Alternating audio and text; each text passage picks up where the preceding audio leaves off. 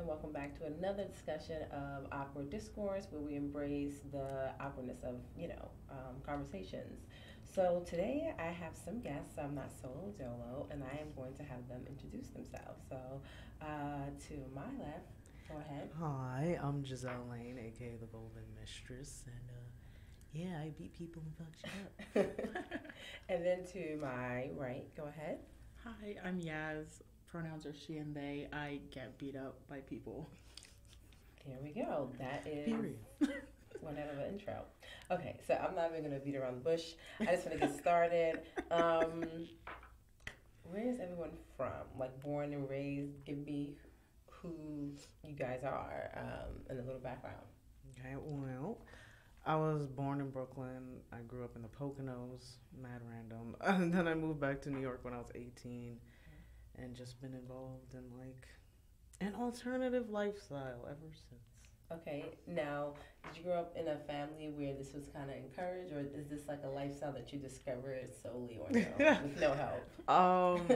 I grew up Muslim, honestly, so no, it was definitely not encouraged. But then I found out later down the line, my mom used to be a dominatrix. Oh my God! At one point in her life, yeah, I know, wild.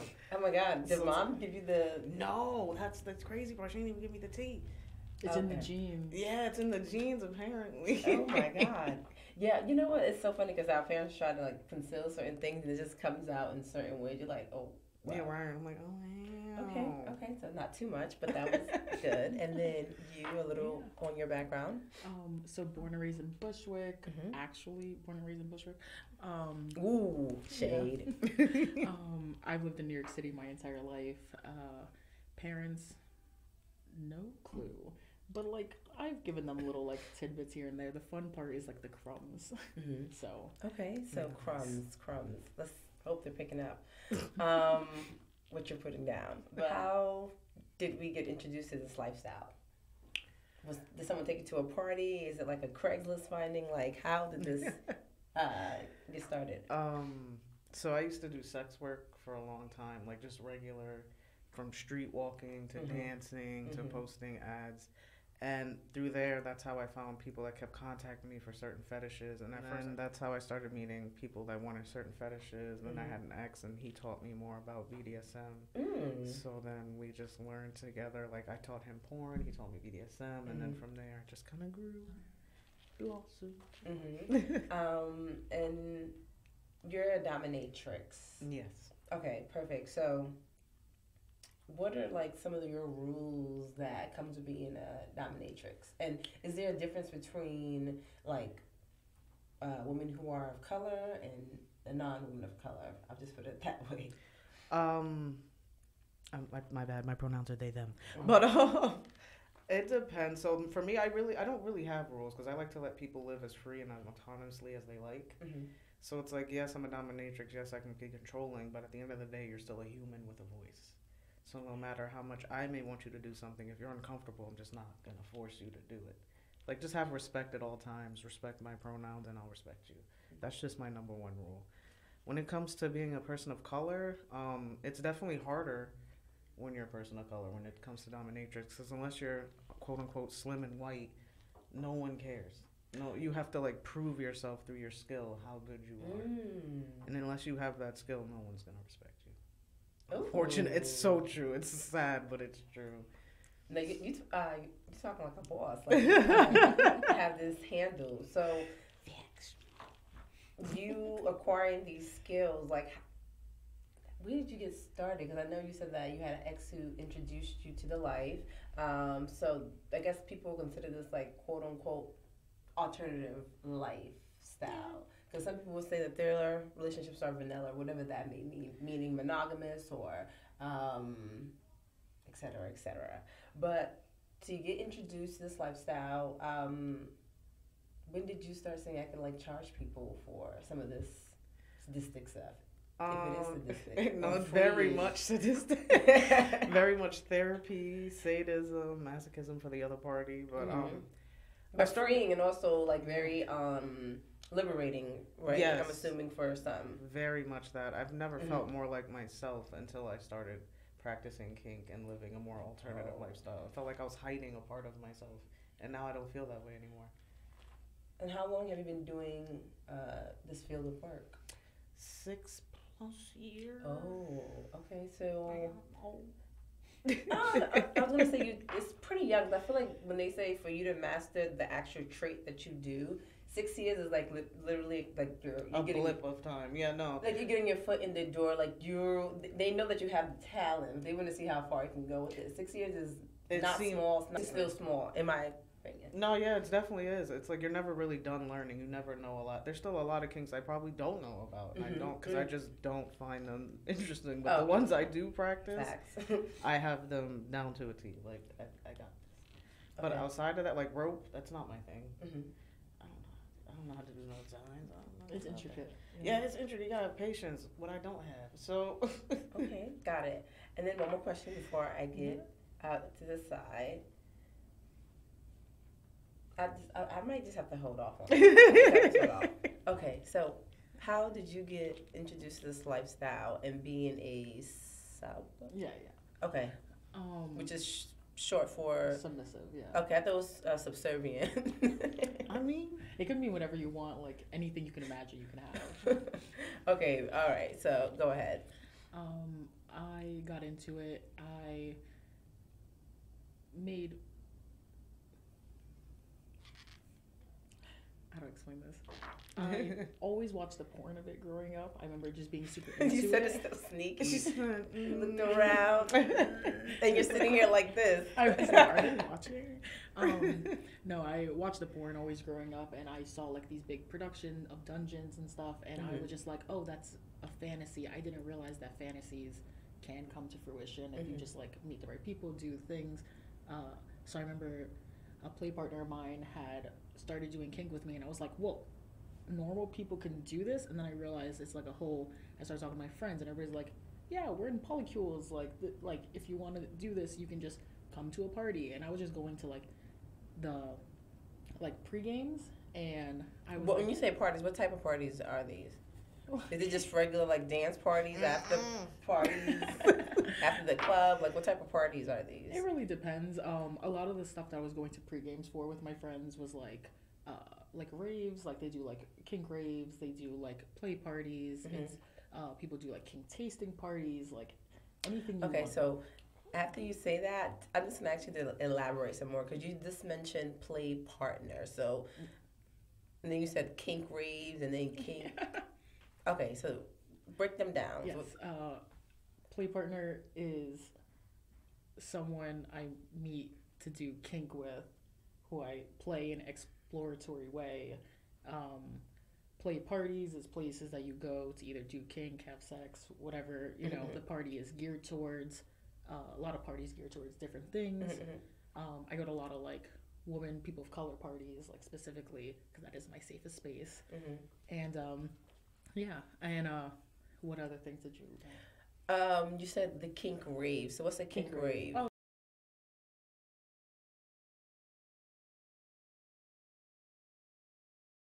Oh yeah. Is that like an annual big bash, like the end all be I've all? never been to a kink What? rave. Okay, we have to go. I'm like, like I have to plug somebody. There's a party that I go to called Bound, and I perform kink there. Okay. So it's like a Bound is this company that does throws raves at Basement. They're like all over the place. They're doing their 7-year.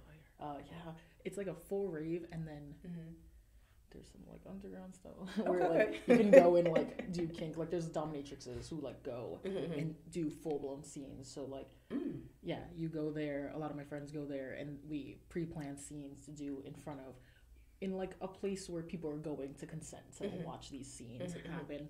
There's a lot of stuff that goes on. It's very fun. Sounds fun. I'll tell you guys. I'll show you guys later. Please, yes. Okay. Please do. So now, shifting back to you, can you name a few kinks that exist out there and ones that you participate in? Okay. Yeah. They're like literally anything. Let's start by this. Anything can be a kink. Okay. Literally anything. Like, oh, you like scratching your left big toe. Woo, good for you. Oh, It makes you aroused, whatever. Okay. So I do a lot of mental domination. Impact play is a big one. Wax play, knife play, cupping, financial domination, human furniture, pet play, human ashtray, smoking, like anything. This outfit I'm wearing alone, the pants, the latex of it, this harness, leather harness, that's a fetish. Yeah, you guys should see the whole look. If she's comfortable, she'll show it, but she looks really, really good. It's like an outfit. I feel like it will be a good club banger. Dang, I'm gonna get hot. Okay, so you were just explaining that. So, for example, what's financial? So financial domination. So this shirt, I got it from Mistress Marley. It says reparations, right? Yes. Get your reparations from the white man. But anyways, so it's when a sub or a slave gives you money just because, for existing. Just literally, like, I woke up a bad motherfucker. Thank you for my money. Okay. Like, literally, it could be any. Some people like that feeling of losing control and you taking control of their finances. Some people just really want to be like, I'm paying you because you're so great and amazing. Okay, so how much have you made through that type of money? If you're comfortable sharing what's No, I don't mind overall, or like, let's just say one person. One experience. It depends on the type of mood they're in. It can be anywhere from 800 to 10,000. It all depends on the person. So yeah. Okay. Right. The most recent one was what, 1,000, Which is like just light, but it's better than nothing. Yeah, that and I didn't do anything, so it was like, okay, cool. Okay, so do you have the power to make a request? Like, oh, I'm sorry, I think I didn't have the mic near my mouth. I'm sorry. So, my question was, do you have the power to make a request? Like, I think I'm in the mood for 20,000. Yeah, no. So some people, if I know they have it, like, yeah, I can make that request. If I know you don't got 20 minutes, I'm not gonna ask you for 20 minutes. Okay, so basically, people of all financial backgrounds come to you to have this kink experience. Yes. Okay, so if someone wants to get in touch with you and be like, hey, do they say I'm only willing to spend $500? And you're like, okay, not bad. Or they like, do you start with a budget? I'm taking this down like a financial coach. Like. No, yeah, fact. So everything starts like before a conversation even occurs or anything like that. You have to pay a tribute. Ooh. So a tribute, everyone's base tribute seems to be around $50 because that's a fair price. If you don't have $50 to at least start the conversation off or show your appreciation, you need to start over. Please don't message me because you're talking fair about enough. nothing 90% of the time. And $50 is basically like 2 meals. You could get 2 apes and a roll up.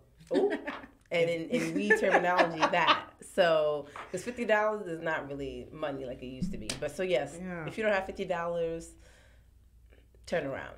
Okay, so they pay this tribute, and then what's the next steps to getting closer? Once you pay the tribute, if you just want to do something virtually or online, then you can proceed to talk.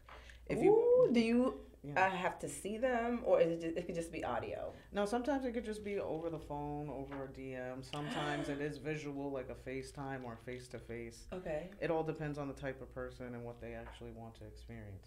Okay. Okay, so now next question. What's you said furniture kink. What the hell is furniture kink? So it's when a person is exactly that, human furniture. So like a foot ottoman or like okay. I think I've seen this online. I'm thinking about right now, but like okay. You can put your feet up on someone, you can put your arms up on someone, you can sit on them like a chair. Okay. You know, or do this. Yeah, people love the armrest. Yeah, they love the armrest thing. What? They do. Okay. Got it. Get you some. Because you're like agreeing with them. I want to know, like, since you said that you are a sub. Yeah. Since you're a sub, this is what your dominatrix might request of you, and you're willing to do that. But do you get paid as a sub or no? No, it's like fulfillment. Like but do you do the paying? I don't do those things. So like I said earlier, whatever fantasy you have can come to fruition. A lot of kink is for fulfillment. So I do a lot of things. I do everything that I want to do. Like this is all power dynamic. So you are only able to give away the power that you have in yourself and are willing to give away. Okay, and just because I want to be nosy, what's your sign? Guess. I'm getting water sign, but I could be wrong. I don't know anything about this. I'm a Scorpio. Oh yeah, okay, yes. So you are a water sign. Okay. And what's your sign? I'm a Virgo. Oh, I was gonna say fire. Okay. No, this is very mundane. Okay, that makes sense. Virgo. Okay, perfect. Wait, all what right. about you? As the boss of the show, I'm not sharing my salary. Oh, damn. Send a $50 tribute for it. Facts. Send her tribute for her sign. Okay. All right. So now that we're talking about the world of dominatrix and subbing, I don't know why I keep thinking it was like subservient. Like, yes, I'll listen to you, daddy, or Some whatever. people like that. Yeah, but you just Anyone say that. gets what they want, you know. Wow, this is a funny It's world. like, what is it? Have it your way? What place is that? Burger King. Yeah, man, it's Burger King. Damn, that's been a minute. Facts. Yeah, I don't know the name. Okay, my next question is for safety reasons, right? Mm-hmm. How do you keep yourself safe in these type of situations where there's, especially when there's money involved? Money or not, there's a vetting process. Oh, perfect. Okay. So, like, some people require your ID. So I have, like, an application I require people to fill out. Mhm. And then even then, so, like, either send a face picture, your ID picture, a penis picture, so I know you're not a cop. You're not a what? A cop. Like, all these certain things, but then it'll just be, like, answering all the questions. If your answers seem like, I just want to get my dick wet, like, no, I'm not. Oh, okay. Not answering you. If you misgender me, I'm not answering you. Mhm. If you just seem like you're just not, like, you can be unsure because it's your first time, sure, but there's a difference between being unsure and just being ignorant. So if you can pass the vetting process successfully, and then, like, even after that, maybe we'll meet in a public place. Or maybe, like, meet at an event, like a munch or a play party, something where there's more people. Okay, what's a munch? Literally, besides what? A munch is literally a play party without the kink and the sex and stuff. It's literally just a meetup. So, like, you can go to Chili's, you'll see a bunch of people hanging out at the bar. They could be normal. They could be kinky. Who knows? Who knows? Gotcha. Okay. And because I always see this on TikTok. God forgive me, I don't know. I'll be on the app a lot, and there's so much to go. Oh, actually, yeah, right. It's not what people might think it is, but so with TikTok, they always talk about how there's so much money to be made, how fabulous this lifestyle is. But if you could be honest with someone who wanted to join this type of lifestyle and be committed and disciplined, what would you like advise to this person who wants to like maybe inquire about this lifestyle, whether they want to be a dom or a sub? So I'll get to both of you with that. I'll just smile at the lady. But anyways, always ask questions. Always ask questions. Try to surround yourself with the people that you want to learn information from. So I always tell people in the beginning, if they don't know anything and they're fresh, I'm like, go take the BDSM test. Go to bdsmtest.org. Then go to FetLife. Make you a FetLife. But answer the test first, honestly, because you got to post your results on your FetLife. Right? And then from that FetLife, people don't like FetLife, but I do, because if you use it correctly, you can really meet great people and network. So they have like munches, they have events. You can add people in your area. It's really helpful. That way you can ask more questions, but don't just blindly go to a play party. Like, get some info first. Do some research first. Okay. Right? Make a friend. So there are some people who just randomly get there and they're like, this may not be for me, or it's too much at this time. Yeah, because if you just go in dry, basically, or unaware, you might be offensive to some people. Because in the lifestyle and even BDSM in general, it's all about consent and respect. If you don't give consent and you don't have respect, then you're not going to get far. Some people might walk in and think it's normal to just start touching people. You don't touch people. Even if it's just a hug, you have to say, can I hug you? Can I touch you? Do I have consent to speak to you even? What are your pronouns? Things like that. Okay. Yeah. And my advice for other subs, I would say the vetting process is your best friend, especially when you play with power dynamics. I tend to stick to people of color when I do my kink. Learn that the hard way. Yeah, kind of like set your standards of what you're looking for.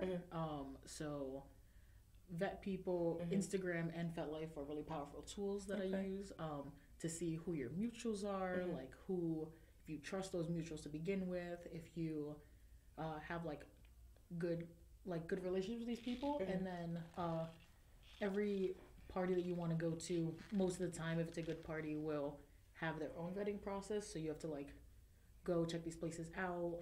Yeah, consent is also your best friend. So now, because I'm nosy, you said that you had to learn the hard way about only sticking to POCs, even though sometimes POCs can be dangerous too. Yes. It's really about all Also human not beings. part But just to track back, what exactly happened that you said that you had to learn the hard way? Who doesn't see this? Well, make it as vague as possible. You'll know it's him. No. Are you safe from this person? Yeah. Oh, okay. I was gonna say, are you sure? Yeah. You don't No, have you'll to- know it's him though if you ever, No, just I play with power dynamics and psychological kink a lot. So Okay. a lot of my stuff is like giving away my power, letting people make decisions for me, and I do a lot of like trauma informed kink. So people who play with me have to like know about my traumas, know about like what brings me to kink, why I'm doing this, all those things. But I realized recently that people also have to be identity informed. Where like I am a mixed person. I have a very ethnic name. Like my full name's very ethnic. And I had this white dominant who boasted to be very like trauma informed and identity informed, and then we went out to go be social, and he like calls the cops on black people, and I was like, you cannot do that. And he's like, wrong is wrong. And I'm like, no, you didn't respect me and my identity to think that I would not want the police near me, And he's like boasting all his like police friends, and I'm like, oh, I will never speak to this person again. But he's already somebody who was like blacklisted from the community, so I was just being a little stupid and being there. Oh, okay. It's my fault. It's my fault. Vetting process. And back to the vetting process. But with that being said, have there been any like sour moments in your experience as a dominatrix? Not really. No, gladly. Thankfully I can say that because I really do take it seriously.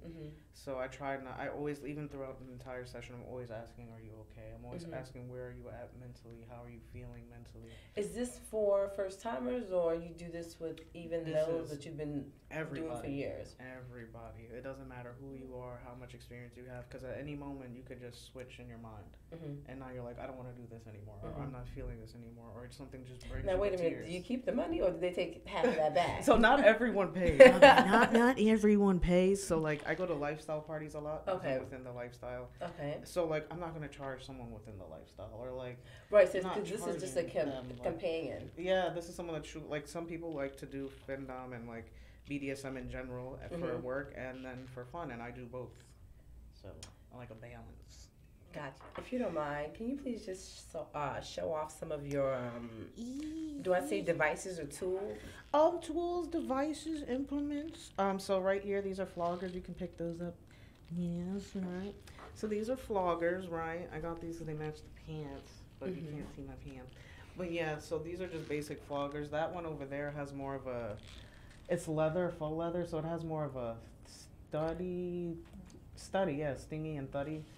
Stingy and thuddy. Yeah, so study impact. Ooh, this feels like it would hurt. Right, you would think, but it doesn't. It all depends on the flick of the wrist.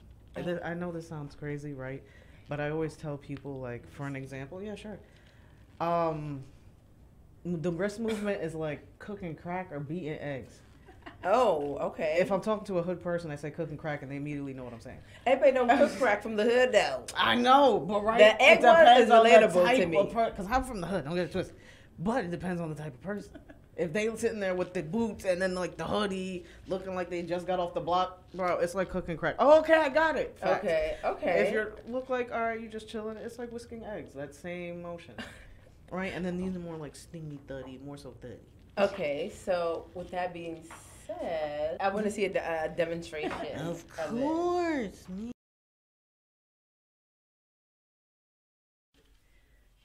Okay, you are all on, so go ahead. So before I start like beating anyone, I like to give them a massage with their body warm up. So it's not like just the first thing they feel is impact. It's the warmth of my hands. The warmth of everything else happening, and then you just go with a big circle. How does that feel? Good.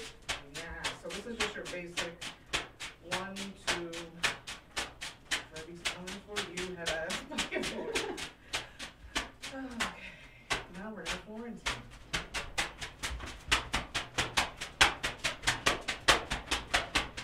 How does that feel? Good.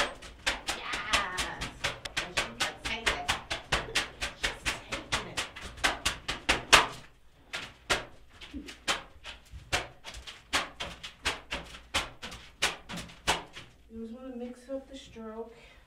Nice and slow. Thank you. You guys, I need the other toy. Okay, you said is not that painful, so. No, it's really not.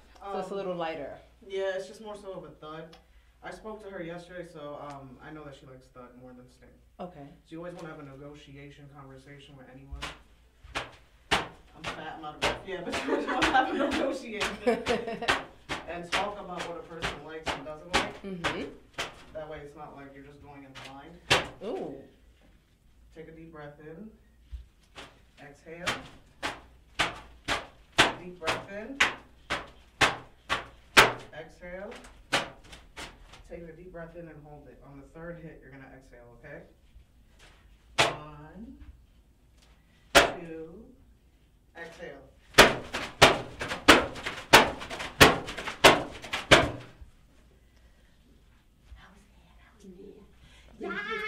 Okay.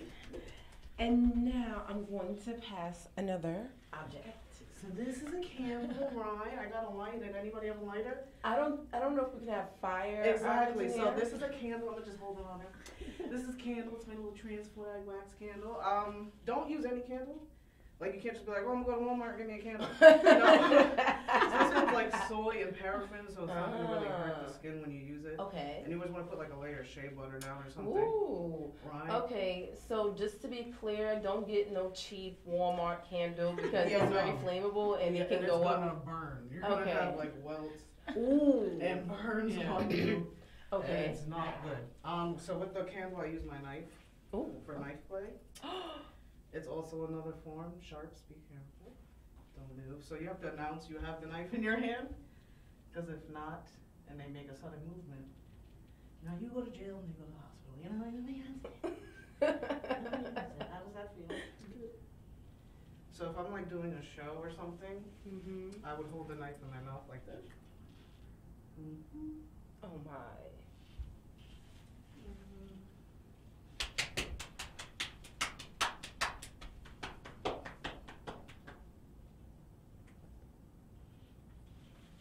Oh. So if it was hurting her too much, or hurting them too much, they would say their safe word. Okay. And that's when that would all come to a halt, right? Aaron, tell them how you feel so far while I grab this other object. Good, that tickled. Oh, it tickled, not hurt it. Okay, great. Perfect. That's what I want to hear. Oh, whoa. Okay. Okay, and then my other two objects here. So someone made this for me. He was like living in his car homeless. And I was like, I'll use it so I can promote you. I'm like, help you make money. You're not homeless, you're not. Okay, yeah. All right, yes. so you can use this as a collar. Are you okay with this? Okay, I would use it like that. And that way I'm able to pull the person. And also use this side as like. Now, can the sub now request to be called names during this time? And Yeah, so that's all stuff we would discuss in the negotiation. okay, gotcha. So like, what do you want to feel? What toys do you like? What toys do you not like? It's kink and night. So these cups, I'm gonna try to put it somewhere you can see it. I'm gonna put it right here. Are you okay with marking? Okay. So I'm gonna attach it here. Let me know when it's too tight. Okay, well she's good go. Right. So these usually leave behind like circles and bruises and stuff. And it feels good to people, like the pressure holding it. You could also add it into like, there's a white piece I can add in here that'll cause more pain when it's attached. It's actually used for like actual massages and stuff. But you could use it this way too. And then these brass knuckles, right? People always like, what are you gonna do with your brass knuckles? This is what I do with my brass knuckles.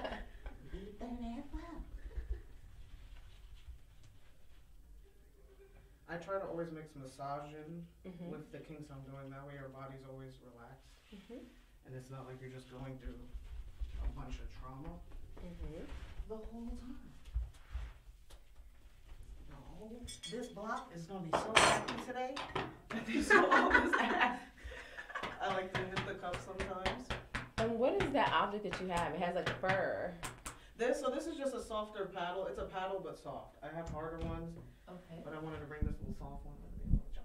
That's so cute. Why? So I can just like hit the cups. You can notice her skin's getting red inside the cups. Mm-hmm. Yeah, that looks amazing.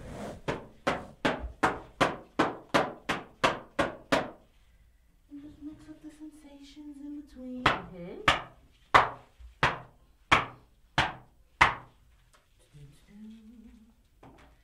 Take these cups off here.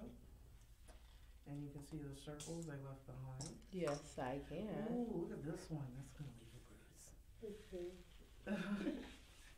Look at that. And you always want a rubber person after anything you do. So, like, so someone's like, hey, I fucked you up, okay, bye. If you don't mind standing up for me real quick.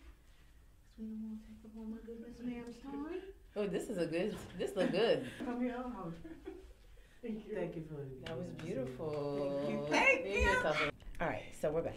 I hope y'all enjoyed that live demonstration because that's just the tip of the iceberg of what this is. Because I'm learning so much that there's so many kinks, there's so many ways of, I guess, relinquishing your freedom. Because I just thought that, you know, a sub was someone who just comes in on their knees with a mask on and a gag ball, but this was a complete different experience. And I also was like enjoying it. I'm like, oh my God, this is very interesting and freeing. I mean, I don't know if I'll do it ever in front of human beings in the studio anywhere in my life, but I do appreciate you all doing it. Thank you. So my question was, how long can this go on for? Like, is it like, what's the tantric, you know, sex? Is it something like that? Or sometimes you don't even have sex, but is it like just that amount of like time to spend with someone? 25 minutes or 10 minutes, I don't know. It all depends on the person, Mhm. the time you have. Like, so if it's at a play party, I try to keep every scene to like 10, 20 minutes. Okay. Because there's usually, once I start beating people, there's a line. So, Ooh. yeah, so it's like you can't spend, like, now if it's just like personal time, we could be there an hour, 2 hours. Mhm. We can be there for a minute. Wow. Because it gets so, like, I love doing what I do, so I don't ever have to get touched physically as far as like penetration. I could just keep beating you and doing all this stuff and I'll have fun. You could keep wetting yourself, but I'm chilling. Okay. Right? Wow. So no, you don't want any type of reciprocation at all. No, and I'm not saying I don't ever bottom or I don't ever switch. I'm just Bottom. When I hear bottom, I think about gay men. Okay, so yeah, somebody replied to my post, one of my trans friends, talking about what's this about. I'm like, no, it's not actually bottoming. It's Okay, yeah. Explain that bottom. Like, are you being a sub? So yeah, basically, Okay. so a sub is someone who is submissive, but usually someone who's a sub has a dominant. When you're topping or bottoming, it could be for anyone. So like, I'm not her dominant, so I'm topping her today. Okay. She's bottoming for me today because I'm, again, not her dominant.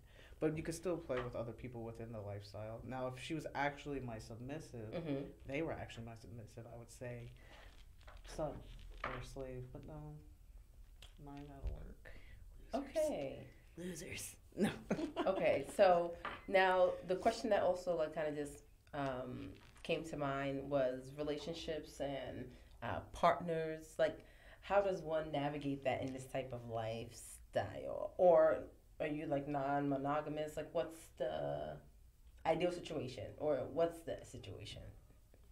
Yeah, you can go ahead. You could think about it for a bit. Cause The biggest thing I'm trying to like hammer home is like anything that you want, you can co-create. okay. Everything is based off like consent. So like you can go around and be like, I'm looking for A, B, and C. So personally, I'm non-monogamous. I have a few people I do kink with. I do kink at parties. Like, so it's, I go and I have people that I do specific things with. So I don't do the same thing with every single play partner. I like have some, I have like chaos impact tops. So I go to like parties and then people see me and they're like, oh, that's Yaz. Like, I'm going to go with her. And I'm like, yes. There's a few people. Then I have like other people that I go to do specifically like trauma healing things. And I'm just like, I want to like cry and like...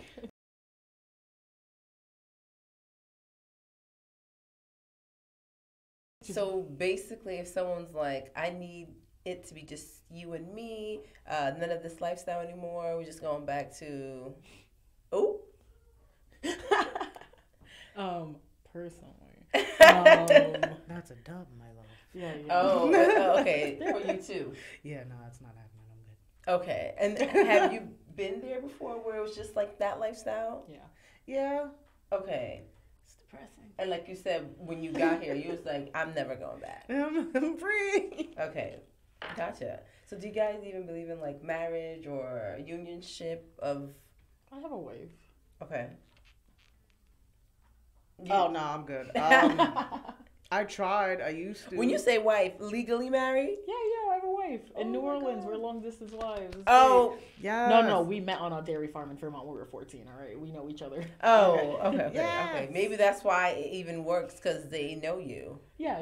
This person definitely knows me. Like, I was engaged to my high school sweetheart, to a man, and they were just like, no, that's not who you are. And I was like, you're so correct. Yeah. Oh, so they brought you to... Yeah, they brought me to, like, my slutty side. They, like, brought me all across Brooklyn and, like, was just like, you don't have to be ashamed to be, like, a sexual creature. And I was like, all right, let's do this. Yeah. Okay, so that was how your cherry got popped in this world. I guess so, yeah. Okay. Where can people find you all if they're, interested in this lifestyle, talking to you about this lifestyle, being vetted, and then, moving one step closer? Where can the folks get to you at? Instagram, Snapchat, Twitter. You can just Google Giselle Wayne. Fet Life, as we said earlier. Just any type of social media, and it could start with just a DM. Like, I will reply, and I know I look like a cunt. Sorry, I'm not though. I promise I'm not. I just have a bitch face. It's okay. But, like, just message me. It's okay to ask questions. That's how it all starts, with a question, and no question is too dumb. Okay, wait. Some questions aren't too dumb. Fair enough. There we go. And you? Yeah, I think getting into the lifestyle, social media is your best friend. Do I plug myself? I mean, you have the right to do whatever you please. Share your socials. Yes, so social media is your best friend. On Instagram, I am NYC Yaz, because I'm Yaz, I'm from New York City. And Fet Life is like my main portfolio that I use to display my kink, because you can post bruises there. And so Yaz 420. Okay. So yeah, those are my two main things. Perfect. Again, thank you as always for watching. Don't forget to like, share, comment, and subscribe, because I would love to hear from everyone. And I'm pretty sure my guests would too, keep it cute and classy. And I'll see you guys next week. Bye.